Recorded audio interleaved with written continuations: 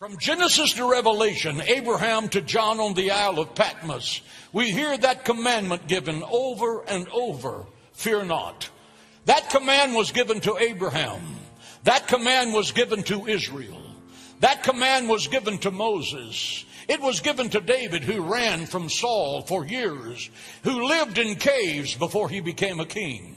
That command was given to Daniel, who was going into the lion's den.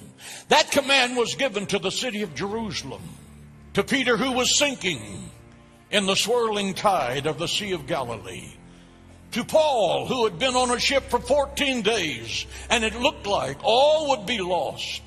The angel of the Lord appeared and said, "Fear not, fear not, fear not." 365 times the Bible says, "Fear not." That's a fear not for every day of the year. Fear paralyzes. It makes you spiritually immobile. Fear produces pain when there is no hurt. Fear binds without cords. Fear hinders what hell can't halt. Fear binds your friend and looses your enemy. What faith does to God, fear does to the devil.